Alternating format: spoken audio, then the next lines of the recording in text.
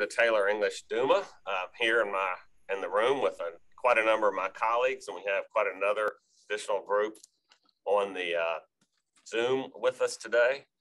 The topic today is basic preparation for deposition taking, and this would be a universal subject matter. It's not going to be limited to Georgia courts or federal courts.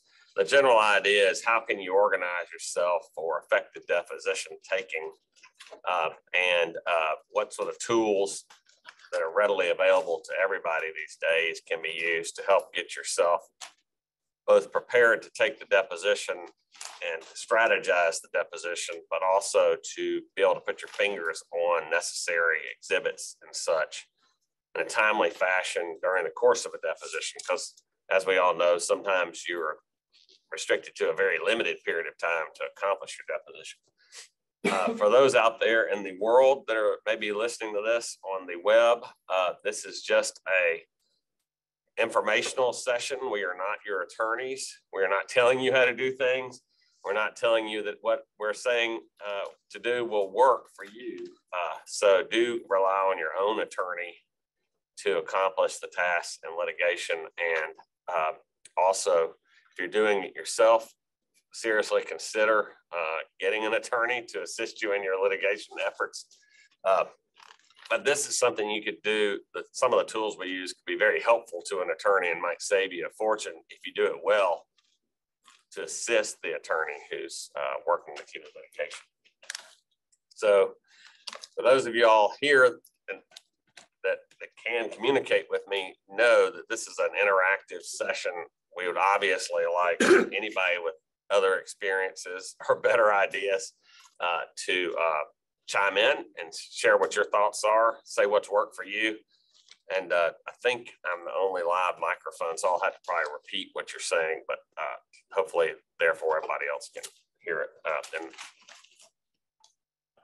in general, this is a best practices session. I mean, every session we do is intended to not only increase our effectiveness for our own clients, but also to learn from each other about tricks of the trade that we may never have thought of before. Somebody else learned at a different law firm before they came here, and it's the best thing since sliced bread, and nobody even thought about it before. Or in this case, could be software does something that we didn't know it would do, and it will solve problems for us that we didn't know we could solve. So to start with, we've got this discussion of why would you take a deposition in litigation? Let's assume it's a commercial case that has a reasonable number of documents, 1,000 individual documents that could be emails, contracts, letters back and forth between people, text messages, photographs, etc. Let's say they total 1,000 documents, and that the parties have exchanged the documents, and hopefully they've used some sort of mechanism to track the documents that have been exchanged by putting unique numbers, which in the litigation world we call Bates numbers, because of historical use of a machine that was literally stamp a number using a mechanical device onto the document and ink. I don't know if anybody even knows what ink is anymore, but nevertheless, whoever Mr. Bates was or Ms. Bates was got their name stuck on that machine, and lawyers still call them Bates numbers. But generally speaking, that would be a number from 0 to whatever that individually marks the page of the document, so that every document that you eventually get in litigation would have a number on it that starts. The first one document you get from the other side would be 0001, and then on up from there.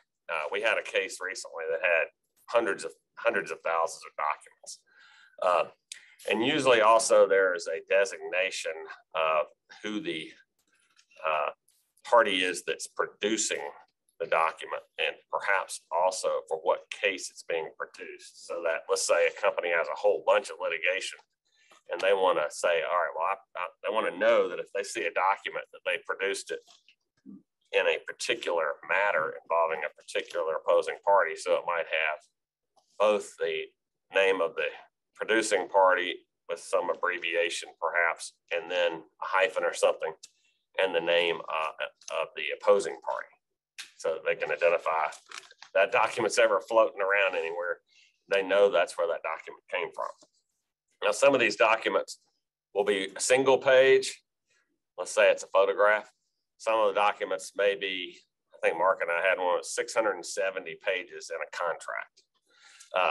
And so, you know, most of the time it's a particular clause on a particular page or pages in a contract that you're wanting to cross-examine somebody with eventually down the road. So you have to be able to not only find the document itself, but also find the page in the document that you're wanting to have testimony on.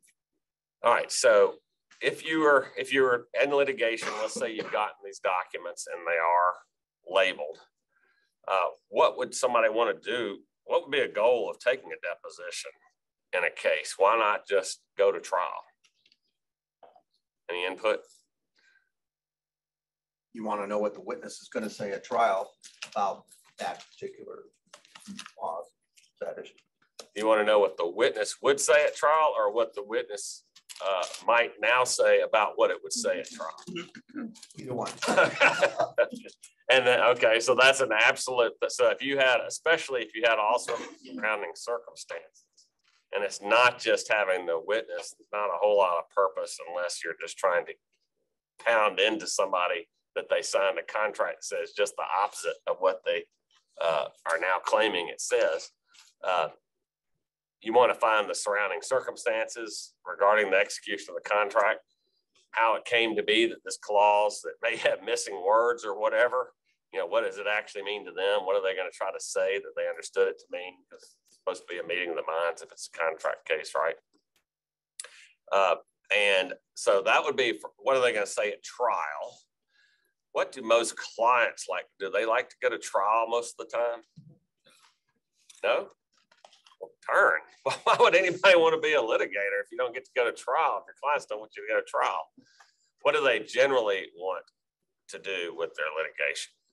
So, well, they really just want to get rid of it, right? And if they can get rid of it without settling, they would prefer that too, right? But I appreciate you chiming in. Yes, I mean, it's huge in commercial litigation, a huge proportion of cases settled before they get tried.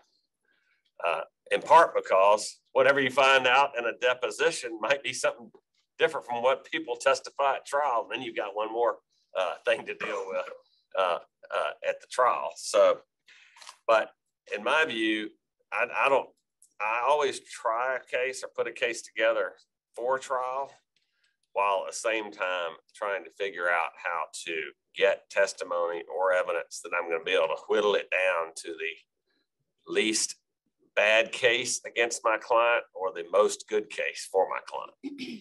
And a most good case could be winning, if you're the plaintiff, winning summary judgment on liability. So all you have to do is prove damages.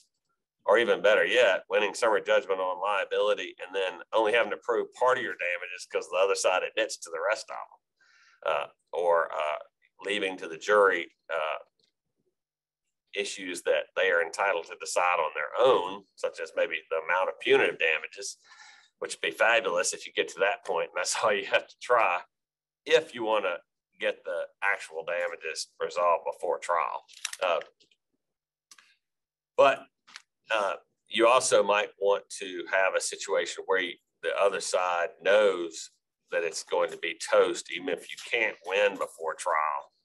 And so they're going to want to fold or get into some sort of settlement posture so that they can get rid of the case, and you can get rid of the case much earlier than you would otherwise. So what are the basic grounds on which you can end a case early other than a motion to dismiss, which presumably might even be before you produce all your documents? Procedurally? Procedurally, yes. Motion on the pleadings. Okay, motion on the pleadings and summary judgment. Dismissal. yes, you somehow get dismissal, whether it be voluntary by the other side where they just capitulate, or somehow accomplishing it, such as, what do we do in Quillian's kernels? Read the rule. Read the rules. And did one of our colleagues get a case resolved by reading the rules this week, where they took advantage of a procedural rule relating to the payment of costs and got the case dismissed? Yes. So it had nothing to do with the merits of the case. It was a procedurally defective matter. So obviously always read the rules, figure out whether you can knock a case out on grounds totally unrelated to the merits, which could be other than the merits would probably include a statute of limitations, but it might not include some sort of pleading failure by the other side, or like I said, failing to pay costs. Let's say they answered, but they answered late. They answered during the time they could have had a mandatory setting aside of a default, but they failed to pay the costs. So therefore the answer was not properly timely filed, so you can get a default judgment.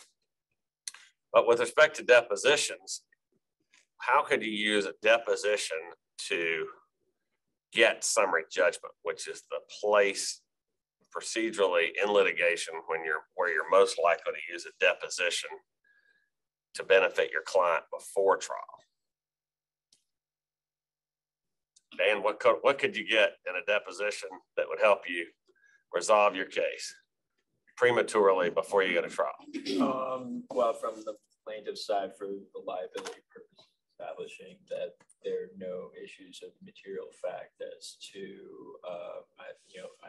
if the deponent and admit to the breach of contract, and then on the defense side, well, if you're going to oppose it, summary judgment, establish there are issues of material fact, or establish there are no issues of material fact. So you can, one, eliminate genuine issues of material fact that would be tried. And one of the best ways to do that is to actually get an admission by the other side. So that would be a golden opportunity within deposition. If you can get the party opponent to admit, I ran the red light and smashed into the plaintiff, and you're the plaintiff, that would be a good thing. If you can get the party opponent to admit, I signed the note, I made the payments for X number of months, I stopped making the payments, I admit I owe the rest of the money, then that's going to help you out substantially. You might be able to get that admission in another way, and you might be able to prove it without having to take a deposition. But then sometimes you're going to have issues floating around with respect to a note. For instance, like I mailed it, and I don't know why you didn't receive it. My checkbook shows something different from your ledger, and maybe there's a gazillion transactions. You can't get that straightened out. But if you can get the person to say they never made the payment, then you're in good shape. So you can get admissions, and you can also, if you're the plaintiff, and let's say it's a case that's anything but clear, and you're never going to get to summary judgment on the plaintiff's side, what can you get out of a defendant's opposing party or a non-party witness that would help you get to trial?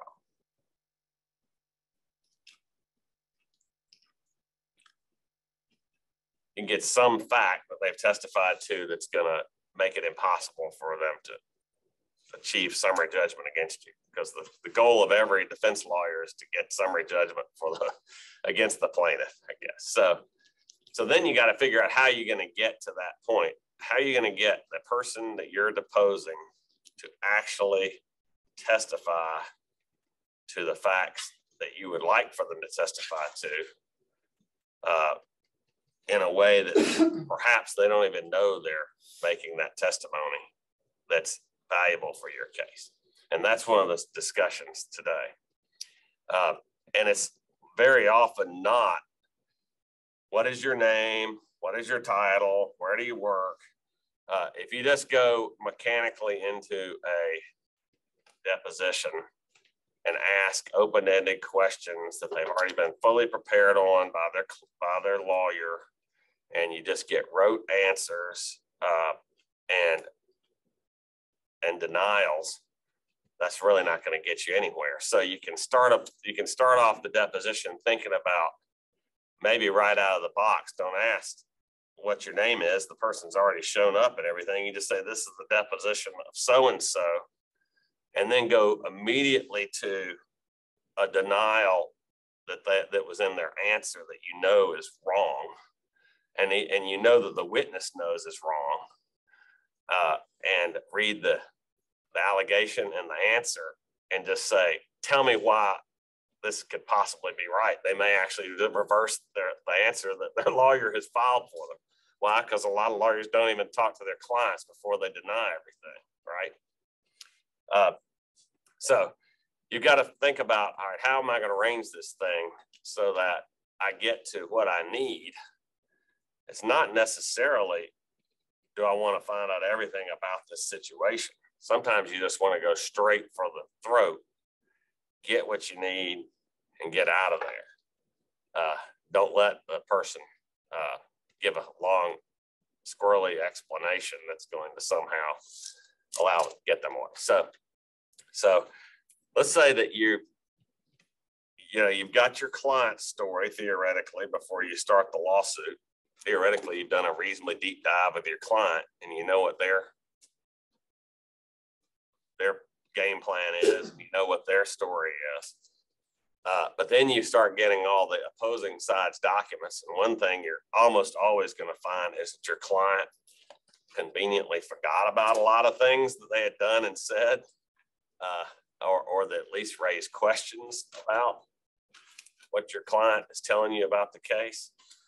And then you're also always going to have some mysteries that you can't solve for, because it all happened behind closed doors at the other side's business.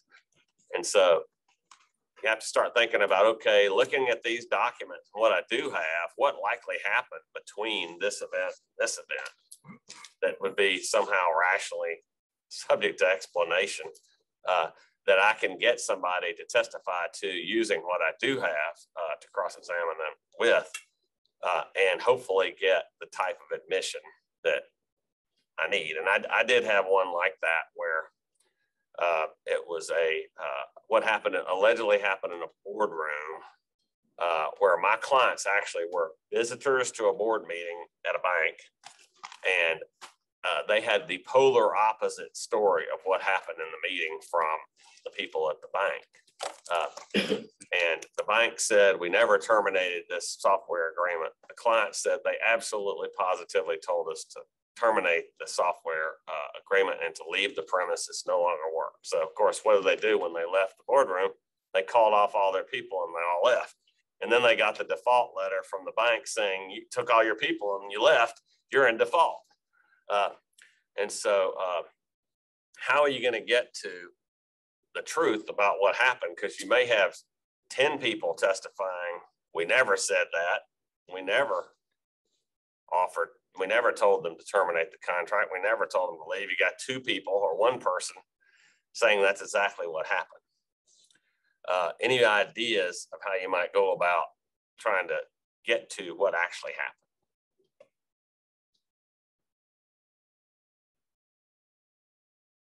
Using all the available tools that are in the new world of electronic communications.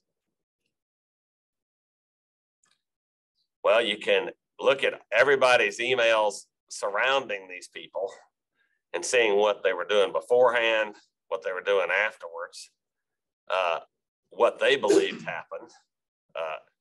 And I had this instance where there's 2 people that were not in the meeting, but they knew what was going to happen in the meeting. And they sent emails that were not clear. In fact, the email said, one communicating to the other, talking about the project manager of my client. And they just said, she was not as surprised as we had thought she would be. And so what does that tell you if it says, we had thought she would be? What do you know from that language? I see Vining's Austin's smiling back there. Sounds like they intended to disclose some information they thought they wouldn't know about beforehand. That's right. So these two people that were not in the meeting knew about something that they had thought about. And they thought that somebody, the third party, our client's person, would have thought, would have been surprised. So that means they had to have known something about what was going to happen before the meeting, because this was only moments after the meeting, right? And they weren't in the meeting. So that's where I got one of the project managers on the other side with that email to say, yes, we had thought she would be surprised when they got terminated at the meeting, even though all the bosses in the boardroom were saying that never happened. Things settled after that.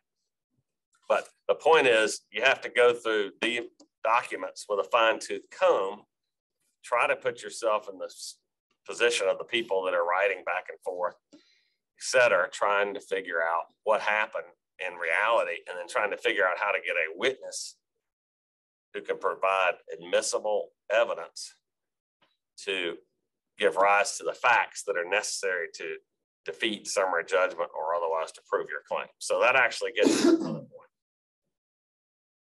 To defeat summary judgment, can you just throw any document on the table and say, look, there's a document here, it says something different from what the other side is saying?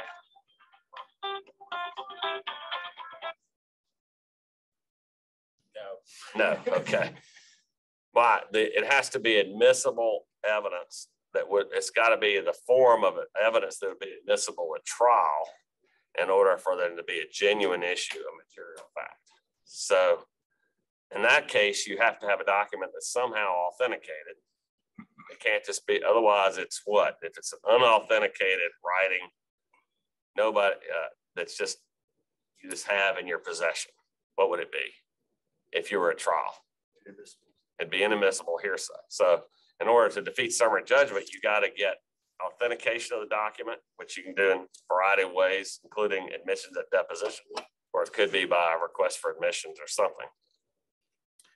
And you've got to have presumably the recipient or the writer, preferably the writer of the document, say what they intended to mean when they wrote that.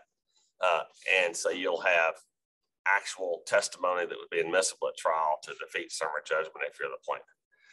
So with that, let's go into the real focus of this session, which is, okay, if you've got 1,000 documents and you've got 6 hours to depose somebody who worked on something for 4 years, how are you going to take that 1,000 documents and organize them in a way that you can, one, try to understand what happened yourself by looking at the documents, two, get to the document that you actually need for the deposition at the time you need it within the deposition, and then three, figure out which ones at the end of the day you actually want to focus on and try to get rid of all the others if you can, because you can't keep in your mind very well the details of 1,000 documents and all the things that might be shown in those documents, all the things that might be meant in those documents.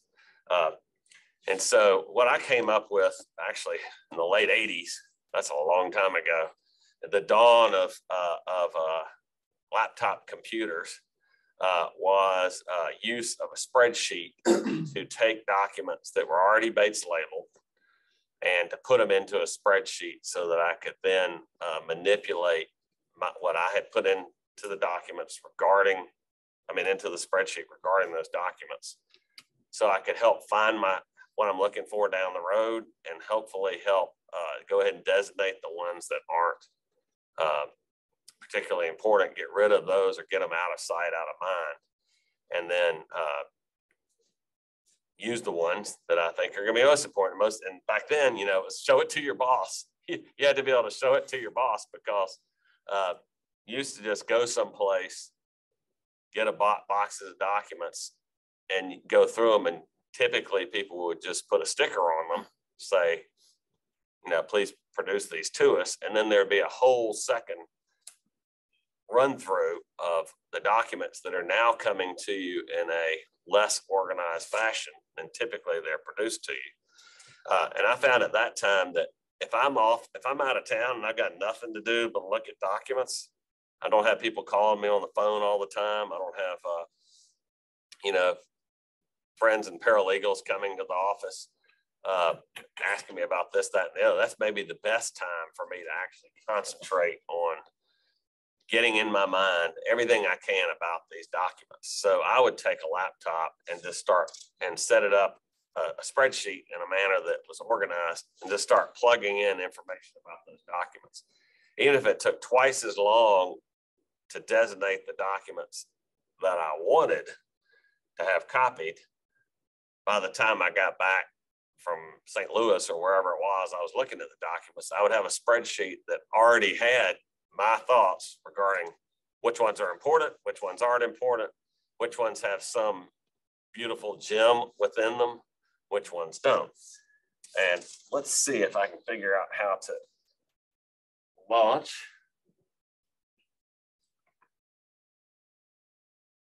an example. Okay.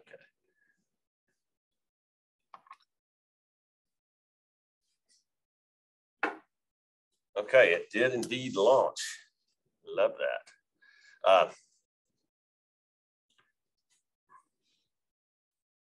What I'm trying to do is look on the screen that I am as if I'm not a presenter and see how things look to y'all out there. Okay, so simple as it could be, and it's not anywhere near as complicated as a document management system that you would use like relativity or something, which unfortunately means you can't have that much data in front of you at any given time.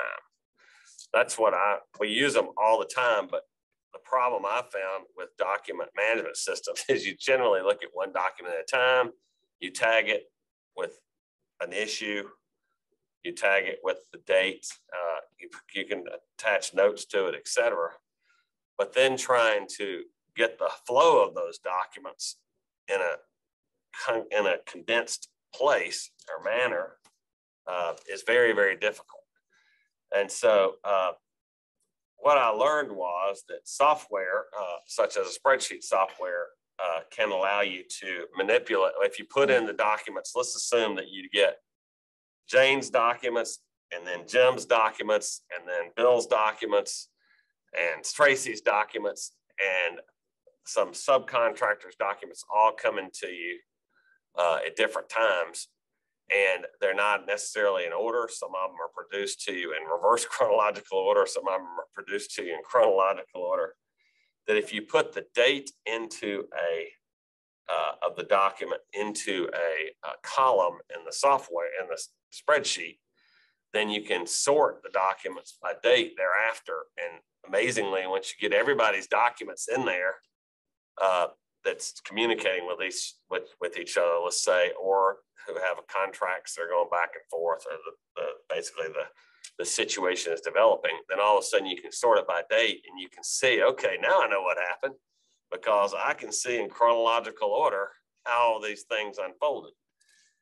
And so if I was old-fashioned and at a document production, I would take the documents, which hopefully have already been Bates labeled. This would be a real simple, I don't know if anybody can see this, the column that says Bates range.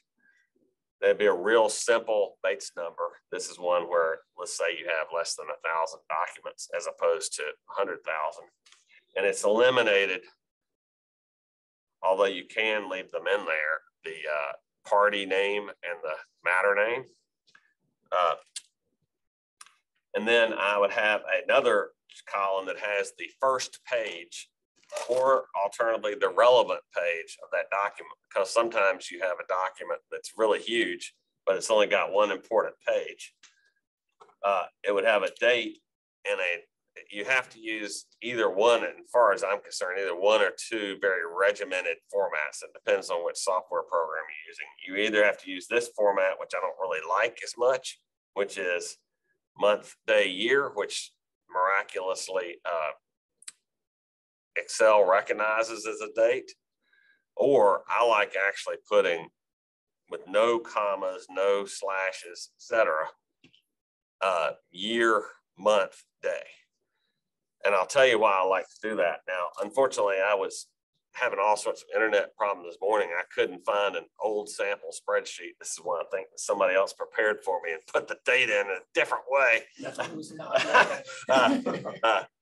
But this one will work because it's Excel. The great thing about year, month, day is that anything will sort it in that way. And that includes when you load it up onto a platform for taking virtual depositions. If you put in the year, month, day, and you can call that document whatever you want to after that, which I usually put a really descriptive name, but not enough to give away to the other side everything I'm about trying to get in cross-examination,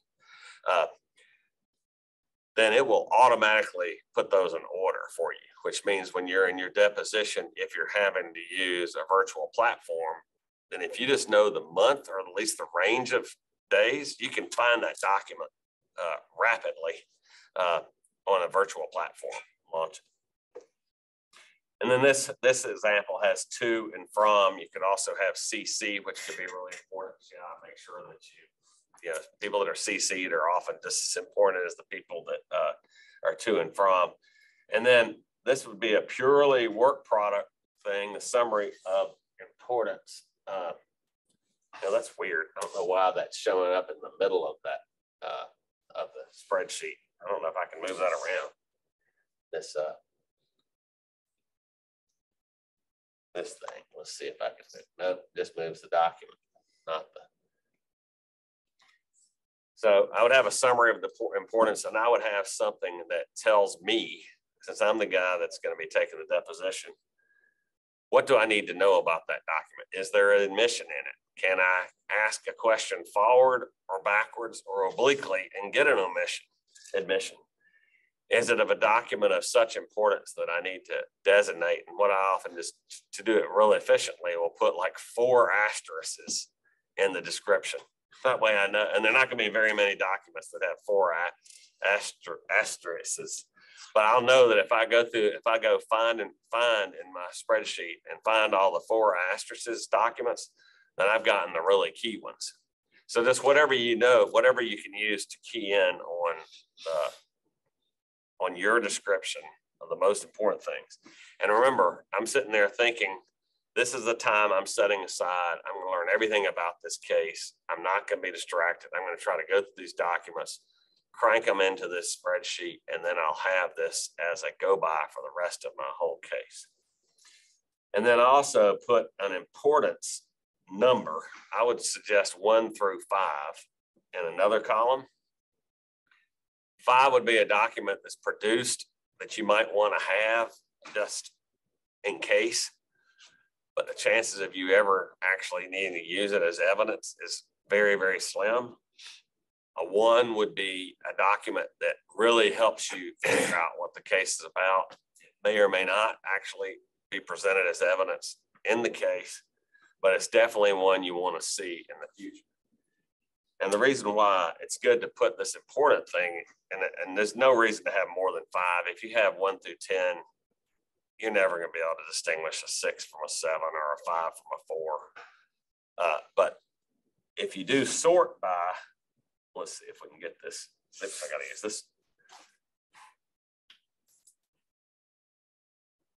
this computer. If you sort by, you see on the sort function right here, assuming I can get it to work, I'm going to turn it this way. Once again, let's see if I can get rid of this entirely. I'm afraid it's going to stop the share. Boom. Okay. If you sort by, say it says smallest to largest or largest to smallest, then it will put all the 1s in a row, one after another.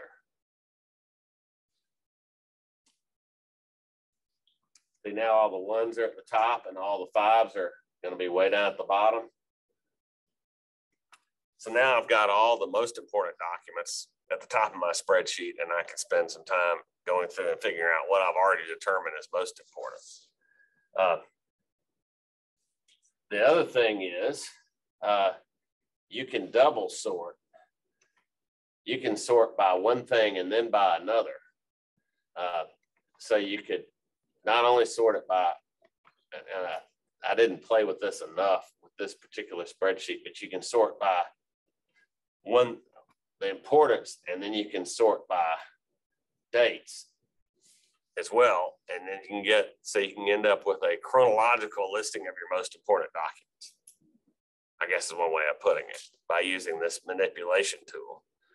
And then that takes the other documents that you've looked at out of your view. Well, they're at the bottom of the spreadsheet, and you can still go use a search function and go find the document, using your any word that you can remember that you typed in regarding that document, any comment, the date, you can search for a date, you can search to or from, I want to find, I know there was something from Jane Smith on this subject matter, but it wasn't that important. Maybe it just said okay or something.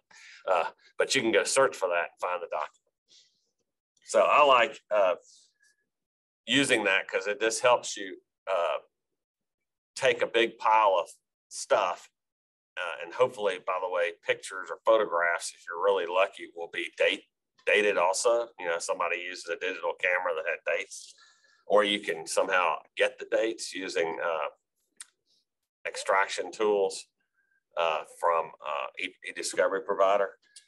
So, and then when you're in the deposition, if you, and I'll show this in a deposition outline, you can go directly to the Bates number, and then you'll have, when you're preparing for your deposition outline, you'll know the page in the long range. This only is 3 pages, but you'll know that it's the last page of the exhibit that's important, not the first page. And you don't have to reread everything all over again to see the document. You actually need to incorporate it into your outline. Let me see if I can scroll down here. I know it's a little strange to look backwards like this, but yeah, some of these, you see, that one's 474 to 709. That's how many pages it is, that range. But page 510 is the one that's important.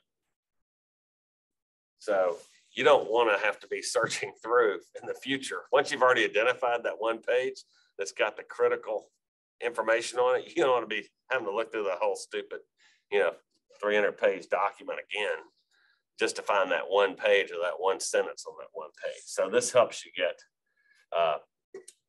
to where you need to be when you're ultimately working up your case. And of course, all this folds all the way to trial.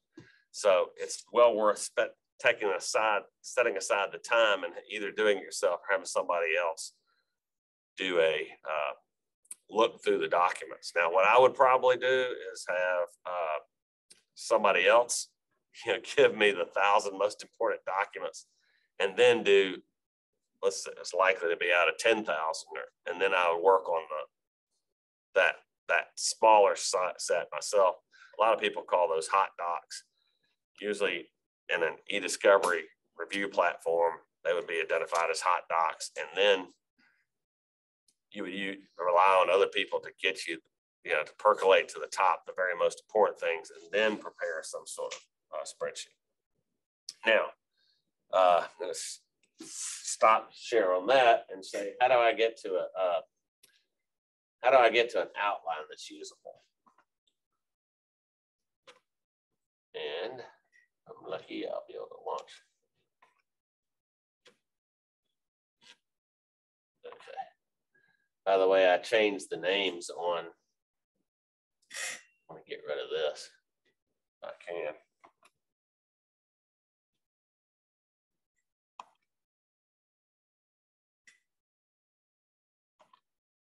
Okay.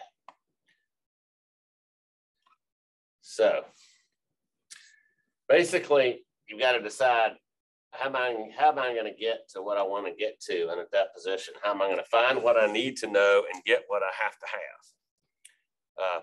And you always got to decide when to stop asking questions, because you might have already gotten what you want. You don't want any don't want to give the person any additional opportunity to squirrel out of the great answers you've already given. But also, you're going to be expected to take a case from A to Z and then get to what you need. So what I do is I use a spreadsheet for that. Why? Because you can put a lot more information in a spreadsheet than you can on a Word document. And if you turn it landscape, you can put a whole bunch more. And if you put it on 11 by 17 paper, you can put a whole much more. And you're sitting there in a deposition, and you've got a plan, and you're going to want to go through using whatever starting point you've decided on, which is not necessarily day one and go day 2, day 3. It might be you start on day 56, go to day 100, come back to day 1, whatever the case may be. It depends on what you really need from this witness and how you're going to go about getting it. But when you're laying out your questions, you can have a column, which is just a number. And all it is this is my question number 1, 2, 3, 4. You can put a reference date regarding when the subject matter came up that you're going to be asking about, which is sortable and searchable. And it gives you a framework to ask the questions. And you also know if the witness is talking about something and they've got the entirely wrong set of date ranges in their mind, which very often happens. You've got Bates numbers, sans or without the extra designators for the client and everything, because you're usually going to be using the opposing party's documents, because they're the one, they have a harder time wiggling out. If they produce the document to you, they have a harder time saying, well, I've never seen that before, especially if they produced it to you and they wrote it. A description about what the subject matter is that you're trying to prove. And then here's the Bates range. This column F is the Bates range. And that gives you what I consider to be what would a normal person would consider to be a document. In other words, it's a contract, it's 10 pages long, it's pages 1 through 10. Or it's a letter and it's 4 pages long, or it's a letter with attachments and they all belong together, and so it's this set of pages. So the great thing about preparing a deposition this way, outline, is you can go through and you realize, oh darn, I forgot to ask about that, and I really need to cover the subject matter. And so you can go to insert. This might be a little bit too manual for some people, but you just insert a sheet row and put in a new line. And then you put in let's say you don't want to renumber everything, so you just put in 2.5. And then you put in whatever your question is. Now you can also do this at the very bottom of the spreadsheet and then resort everything, and it'll all come out in the order you want it to be. So you can, if you have 10 intermediary, I guess it's actually 9 intermediary questions you can stick between 2 other questions you already thought of. That's plenty typically, but you can always put in 2.55 and still make it sort. So in an orderly fashion. So if you had a deposition that's 7 hours long, and you know you're going to use every second of that 7 hours, and you've got to get through a ridiculous amount of subject matter, you can use this mechanism to start building your outline. And it's forever changeable. You can always go back and change it. You can proof it. You can send it to your client. You can get comments. So your co-counsel may say, don't forget about that. So you can go back and stick it in. Whereas if it's just a Word document, my experience has been, it's just not nearly as flexible. and you don't have as many places you can stick information in that is ultimately achieved that you can get. And you also, if you are at the deposition, let's say if you're old-timey deposition in person, you're using paper. By the way, it's not so bad to do things the way we've done it for the last 50 years.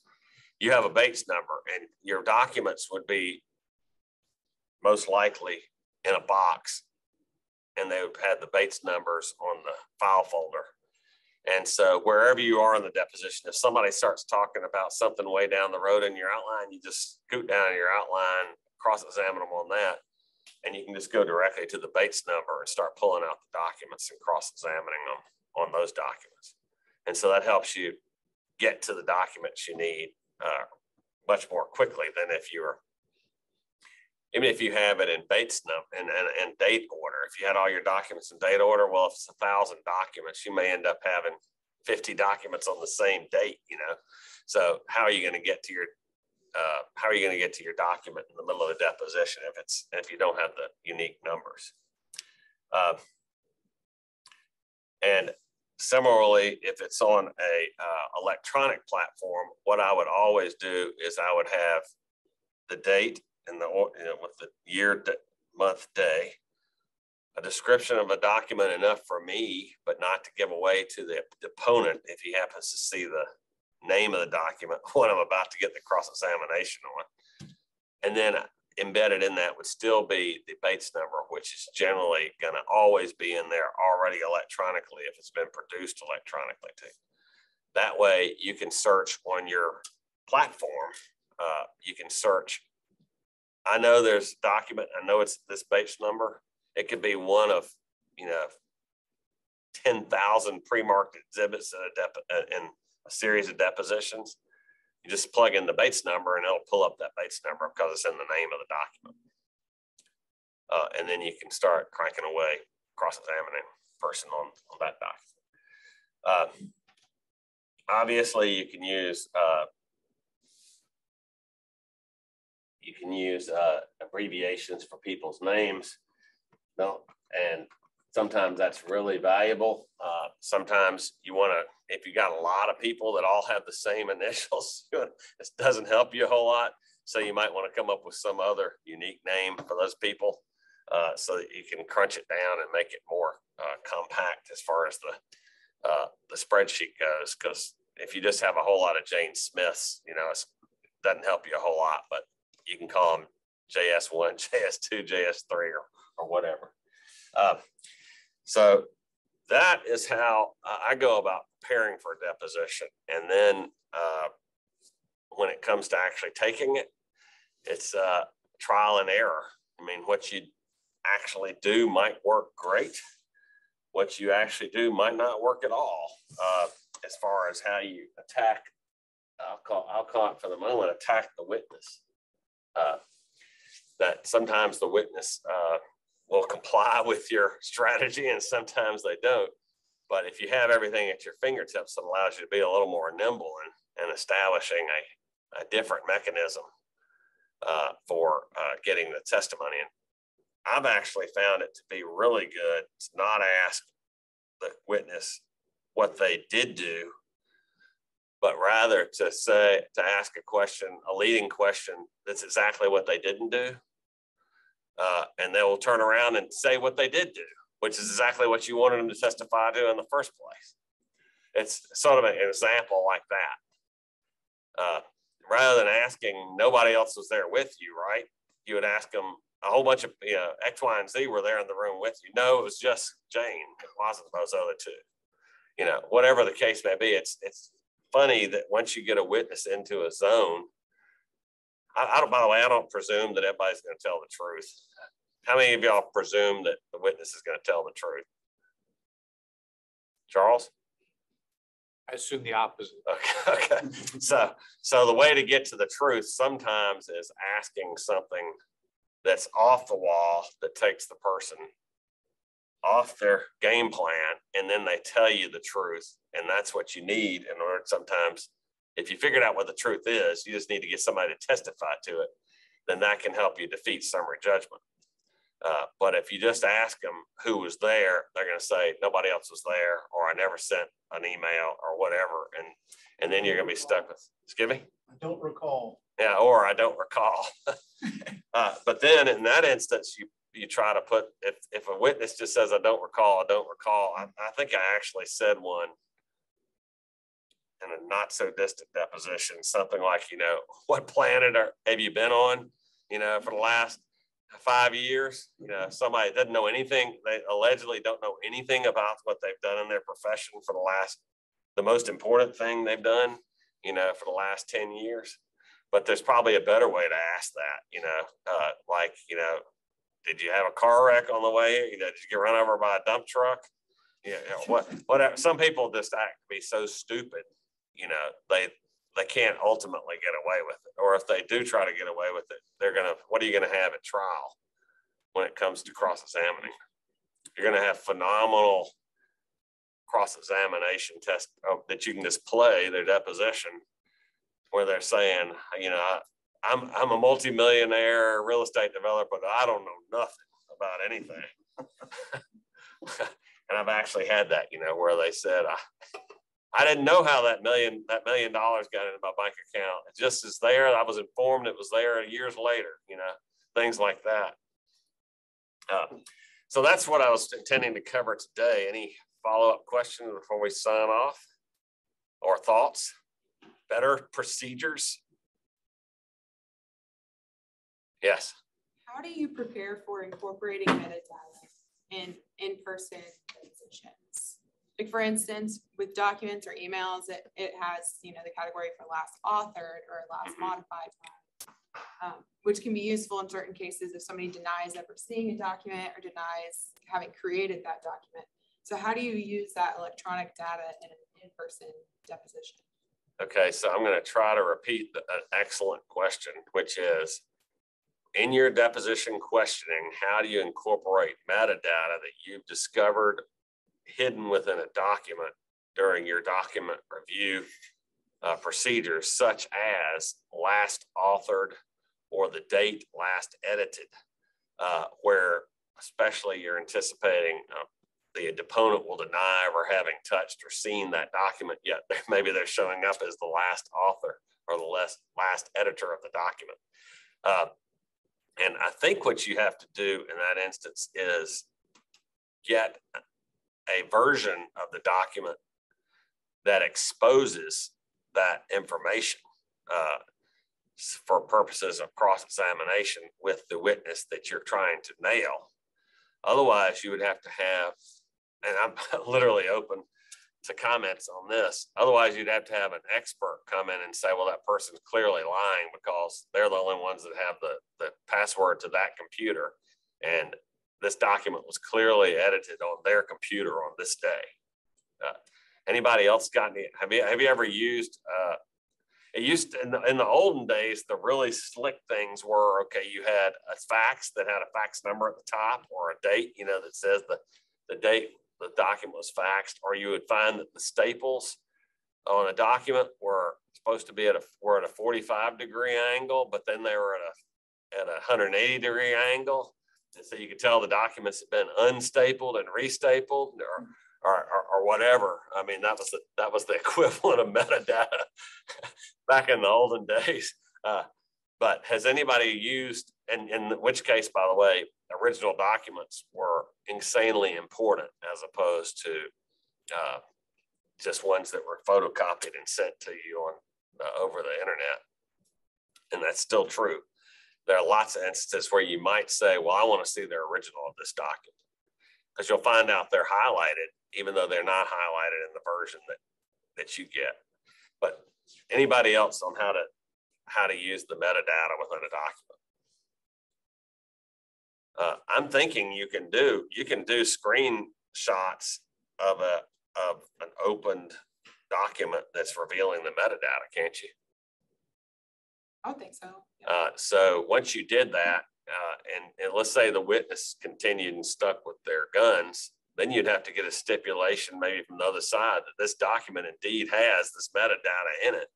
And they would have to come up with some explanation for why the only person that had password to that computer never touched a document that